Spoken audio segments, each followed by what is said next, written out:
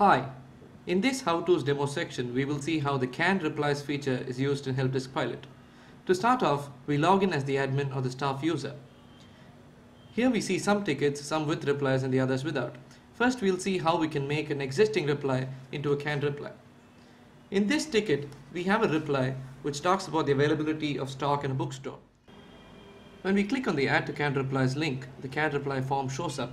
Here in the Add to Canned Reply page, we can give the reply a label associated with the departments we want and make it available to all staff or only the logged in user.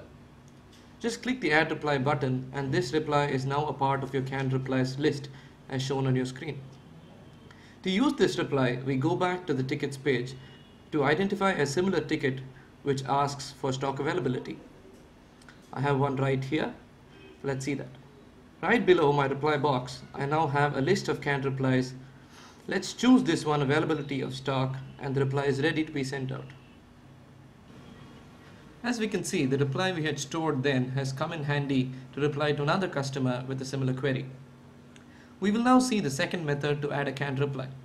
To write an often used reply, click on Canned Replies under the Manage tab. In the new canned reply form, I will now write my reply. This is a reply for queries on my product manual and documentation, so I give it an appropriate title.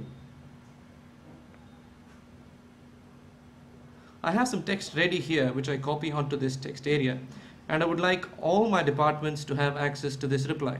So I choose all my departments. I click on Add Reply again and we are ready. To put it into action, I choose a ticket which has a question on product documentation. Here it is.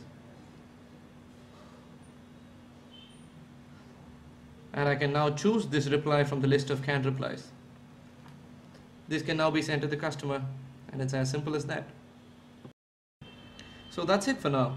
We have seen how to use the canned replies feature, and we are sure you'd find it very useful. For more questions on Helpdesk Pilot, write into support@helpdeskpilot.com.